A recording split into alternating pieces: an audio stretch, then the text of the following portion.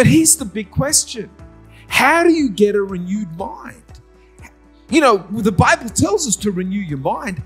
How do you get a renewed mind? Well, my answer is very simple. Here it is. Would you open up to Romans chapter 12? Romans chapter 12. And as always, I read from the New King James Version of Scripture. This morning and next week, we're going to continue on with the series of defeating that spirit of fear or any other spirit, but living in victory.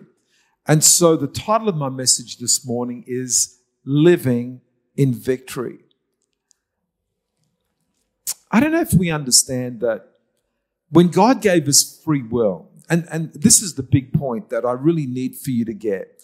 When God gave us free will, He gave us free will not to do whatever we want to do. Isn't that strange? Well, why would you give somebody free will? Well, He gave us free will in order for us to choose freely His will. And I'm not sure that people fully understand that when we are given free will, God wants us to understand that He's a good God, and the best way to live life is aligning ourselves with the will of God. And until we understand that, we all want to do our own thing. But our own thing has been impacted by our worldview and what other people say to us and what other people think, and all these influences that impact our lives. How many of you are parents? How many of you know that as parents, one of the things that you try to do is protect your people from the influence of bad people, because your young people are constantly being influenced to make various decisions. And so here's the big thought. The big thought is, if you want to live your best life with free will, choose to do God's will. That's the big thought. And in order to do that, our mind needs to accept that as the big thought. But the problem is that our mind is constantly being impacted by influences on the outside. And there's, the Bible talks about something called worldliness. It used to be a very popular topic many, many years ago. And it's not become a very popular topic now. So we've redefined it as worldview. So let's talk about worldview and the worldly worldview and the opposite to that is God's view and understanding what God believes and choosing that. And so here it is, Romans 12, verse 1 and 2. It says, I beseech you therefore, brethren, by the mercies of God, that you present your bodies a living sacrifice, holy, acceptable to God, which is your reasonable service. And do not be conformed to this world. In other words, do not be influenced by worldliness. Do not let this world's worldview get into your spirit, into your mind, but be transformed by the renewing of your mind. Here it is, that you may prove what is that good and acceptable and perfect will of God. And so what we have in this verse is the alignment of a renewed mind aligns itself with the perfect, acceptable will of God. And so we have this alignment of when your mind has been renewed, you will pursue the will of God for your life. But here's the big question. How do you get a renewed mind? The Bible tells us to renew your mind. How do you get a renewed mind? Well, my answer is very simple. Here it is. The only way we can get a renewed mind is to fill it with the Word of God. Problem is that our mind is being filled with so much stuff that the Word of God is almost put in the background. I did some research on how often people read the Word of God. Are you ready? This is the Pew Research Academy did some research. I think they interviewed 35,000 people to get this statistic. And this is what they found. They found that 35% of people read their Bible at least once a week. Once a week. And they consider that good. Once a week. Then they found out that 10% of people read their Bible once or twice a month. 8% several times a year. And here it is, 45% of people seldom or never read the Word of God. 45%. Seldom or never. You say, John, are you putting a guilt trip on us? No, I'm not putting a guilt trip on you. I'm answering the question, how do you get a renewed mind? And I'm saying to you, the only way that we can get a renewed mind is through understanding, reading, imbibing, reflecting, allowing the Word of God to get into our spirit. The Bible says in Ephesians 5:26 about the church of God that He might sanctify and cleanse her with the washing of water by the Word. And so what Paul is saying in Ephesians 5:26 is that if we want to be cleansed, if we want to be righteous, if we want our minds to be unpolluted and cleansed, then the Word of God is like a washing, a cleansing. And it's really sad when 35% of people only get a cleansing once a week. And we think that's good. It's like the person next to you, did they have a shower today? Well, that was a week ago. But then there's 10% that only have a shower twice a month at the most. 8% just a few times a year. And 45% hardly ever take a shower. That puts a different slant on that, doesn't it? If reading the Word is like washing ourselves. And so here's the point. The point is that every single day we are being influenced by a worldly worldview. Every single day our mind is being bombarded by thoughts, by precepts, by concepts, just bombing us. And unless we're able to filter those thoughts through the Word of God, we will be influenced. Our mind will be influenced. It will not be conformed to the Word of God. It will be conformed to this world and the thoughts of the people around us. And by all of the logic that they use, it will be conformed. And so the big battle that we face for our young people is the bombardment they receive from all of the secular worldviews. And it's creating their worldview. And something's got to happen where we start to encourage people. Can you get into the Word of God? Can you get this Bible into you? I remember as a little kid memorizing Psalm 119 verse 9. Psalm 119, how can a young man cleanse his way? By taking heed according to your word. And I remember that being a foundation in my life. I want a clean life. And how do you do that? By just getting the Word of God, taking heed to the Word of God. And Jesus' prayer, the high priestly prayer the night before his crucifixion, is found in John 17. And he's praying for the church and he's saying, God, would you sanctify them by your truth? And then he makes this classic statement, your word is truth. Your word is truth. See, our Christian worldview is this, that our truth is not determined by this world, but our truth is determined by God's word. And what I find is that the truth of this world changes. It constantly changes. But the truth of God's word never changes. Heaven and earth will pass away, but not one word that he has spoken will fall short. So that's the big thought. Can I just open it up a little bit by saying this? Our biggest battle is the battle of the mind. Everybody say the battle of the mind. The battle of the mind is the biggest battle that we face. The battle of the mind, parents, is the biggest battle you face with your young people. The battle of the mind. The battle that we all face is the battle of the mind. And the Bible says in 2 Corinthians chapter 4, verse 4, that the God of this world has blinded people's minds. And the God of this world, satanic forces, are at work to blind people from the truth of God's word.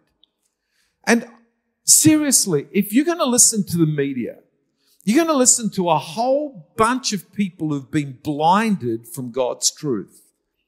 You're going to listen to the news all the time. It's been filtered. There's true news, there's fake news, but all of it goes through filters. It was so interesting. Last night I was watching just the results of The Voice. And I turned to the ABC and was listening to them. And it was like, oh my goodness, every thought that they're speaking is filtered through the whole worldview of the ABC. And it's like, oh my goodness, that is so clear to me that their worldview is this. And everything that they present is this. And it goes through their filter. You have to be so aware of the filters that your information is coming through. Because if you believe those filters, then you will be influenced and your mind will follow that. But when we consider that 45% of people seldom or never read the Word of God, how can we say that people in our world have a renewed mind? And I'm shocked at the responses that I hear when people are in stress and in strife, that what comes out of their mouth is fear and intimidation and negativity rather than God's got this. You know, God's on my side. We're going to win regardless, because a renewed mind is tested when you're under pressure. And you want to know if your mind is renewed? What do you say when you're under pressure? What do you say when you're confronting a giant? What do you say when you are confronting a huge obstacle? Because a renewed mind will always say, God's got this. God's on my side. I'm not going to be afraid. I'm going to believe that God will make a way where there is no way. So we can sing the songs on Sunday. We can, and it's a beautiful thing to sing the songs. But the true test is not the song that you sing on Monday, but the response of your heart when you're facing your giant, when you're facing your trial. The battle of the mind. In 2 Corinthians chapter 10, verse 5, it says that the weapons of our warfare, well, verse 4 says, the weapons of our warfare are not carnal, but they are mighty in God for the pulling down of strongholds. And then in verse 5, it talks about what those strongholds are. Casting down arguments and every high thing that exalts itself against the knowledge of God. That word arguments, casting down arguments, is the Greek word logismos. And we get our English word logic, thinking, reasoning out of this. So what Paul is saying is that the biggest warfare we face is the warfare of the mind. What we're thinking. And Paul then says that one of the things that we got to pull down is anything that rises itself above the knowledge of God. And so as Christians, we want a renewed mind. Our mind needs to be aligned with God, His Word. And that's what gives us victory in life. And the only way we can get this victory is to fill ourselves with the Word of God. Please, don't be one of those people that rarely reads the Word of God. Please, I'm just shocked at some of the statistics that I'm hearing. We were at State Conference last week. Once a year, all of the Australian Christian churches of New South Wales gather together and we have a conference. And at this conference, Andy Kirk, who's the kids leader for the Australian Christian Churches Australia, gave some statistics that he gained from a survey that was done called Global Youth Culture. And if you want to look at the survey, just go to ACC Kids and the whole survey is there. But he was saying that in this survey, they discovered this, that to go from nominal Christian to committed Christian You just got to believe four things. You've got to believe that Jesus Christ is the Son of God, that he died on the cross for our sins, that he rose again, and that the Bible is the Word of God. You believe those four things and do two things. And here it is, the two things. Talk about a low bar. Pray once a week and read the Bible once a week. And if you believe those four things, pray once a week, read the Bible once a week, you go from nominal Christian to committed Christian. Just by believing four things and reading the Bible once a week and praying once a week. And I'm thinking, oh my goodness. So that's the definition of a committed Christian. But does every committed Christian have a renewed mind? And I'm proposing to you today that there's a lot of committed Christians that don't have a renewed mind. There's a lot of committed Christians that in times of stress throw their hands in the air and run rather than stand their ground, look the enemy in the face and say, God is for me. Who can be against me? Who are you to stand against a child of God? I've got God on my side. God and me make a majority. I'm going to speak to the sea, open up, and it'll open up. I'm going to say to this giant, you're coming down. Why? Because my mind is renewed. I'm able to resist temptation. I'm able to go through under the power of God. And this is something that we've got to do. Second thing I want to say is this. Our most important Christian goal is to have the mind of Christ. Please, don't just make your goal getting to heaven. It's a good goal to have, incidentally, because it beats the alternative. Can anybody say amen to that? It certainly beats the alternative.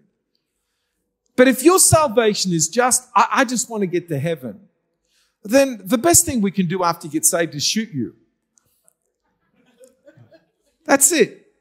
Because then there's no backsliding. You get straight to heaven.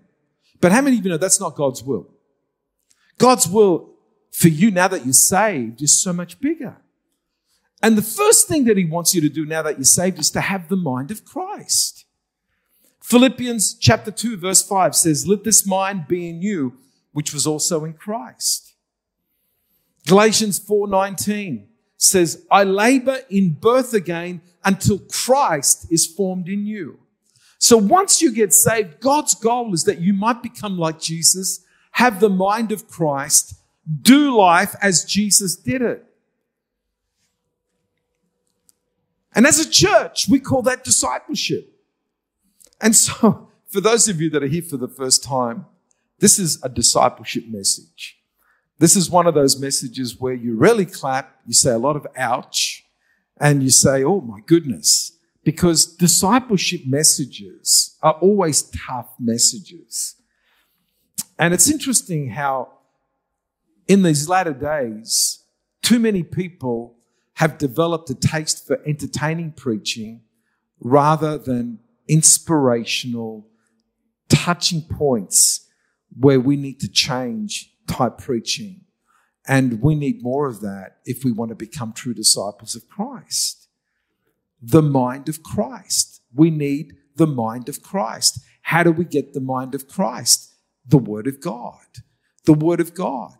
Imbibing the Word of God. The more Word you have in you, the more you will become like Jesus. The less Word you have in you, the more you will be like the world. And we've got so many Christians fighting worldly ideologies in their mind, worldly battles, because they haven't got enough of the Word in them.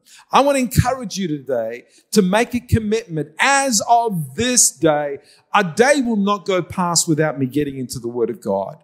I don't care if you just do 3 minutes. You know, I'm not asking you to do hours on end.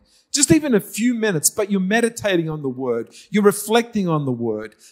I enjoy doing it first thing in the morning. Anne enjoys doing it last thing at night before she goes to bed. And so she's meditating on it as she sleeps. I love to wake up in the morning and meditate on it through the whole day. That's the way we operate, and we're different. You need to find some time that's suitable to you, but make sure that every single day you're washing yourself with the Word, washing yourself with the Word of God, washing yourself with the Word of God.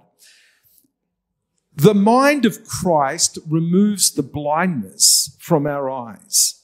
We begin to see what God sees. Our worldview is transformed. then our decisions become impacted by what we believe. Every decision you make is connected to what you really believe, not what is at the forefront, but what's behind, because every decision is connected to a belief system. When our mind is renewed, we're able to move into the decisions that God wants for our mind because our mind is connected to the Word of God. It's as simple as that. And you will only really know when the pressure is on. When the pressure is on, what you really believe comes to the surface.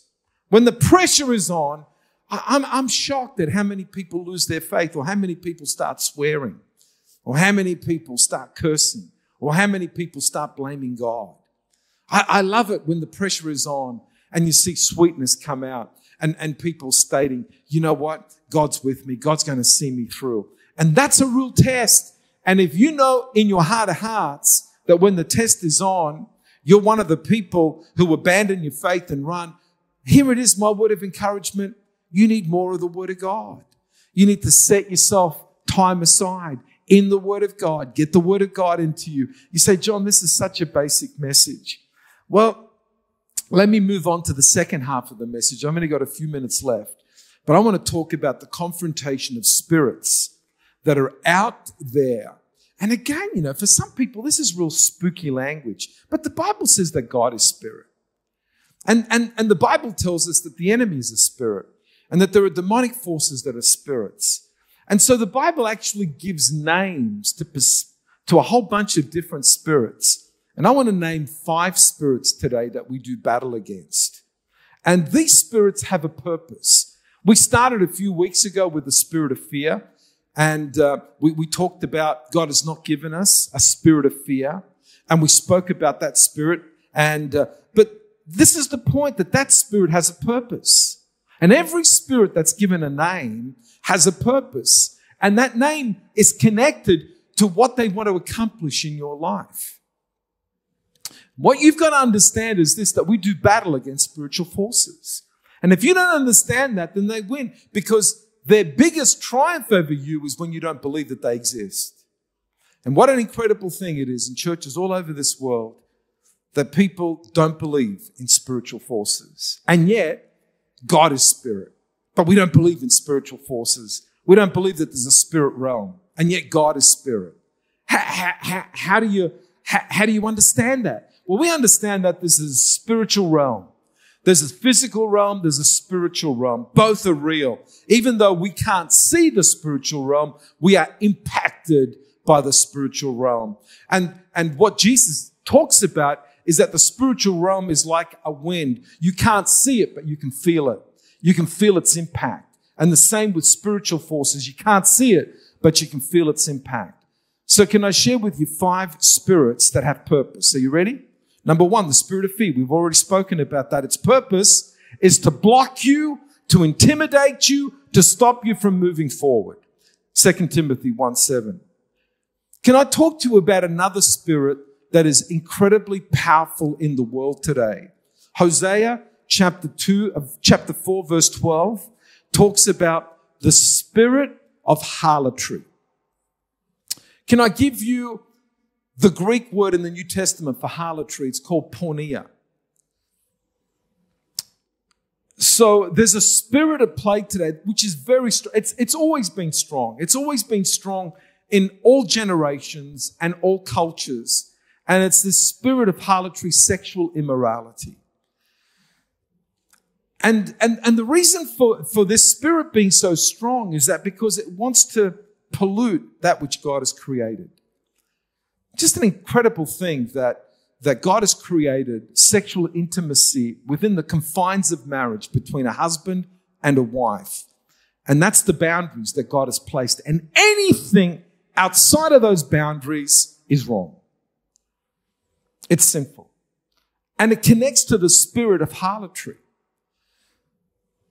And what we've got to do is confront this spirit with purity. Everybody say purity. Purity is not a dirty word. Harlotry is a dirty word. Purity is a beautiful word because God is pure. God is holy. And God expects purity. And within the confines of marriage, sex is pure, sex is beautiful, sex is wonderful, but only within the confines of marriage. Spirit of harlotry. I don't have time to expand on it, but I'm just telling you, it's a spirit that if you want to confront, fill yourself with the Word of God. The third spirit that we need to confront in this age is the spirit of heaviness. Everybody say the spirit of heaviness. Isaiah 61 verse 3 says that he's going to turn around and give them who mourn in Zion beauty for ashes, the oil of joy for mourning, and take away the spirit of heaviness and give them a garment of praise. Can I talk to you about the spirit of heaviness for a little while? Because these spirits come in through an open gate.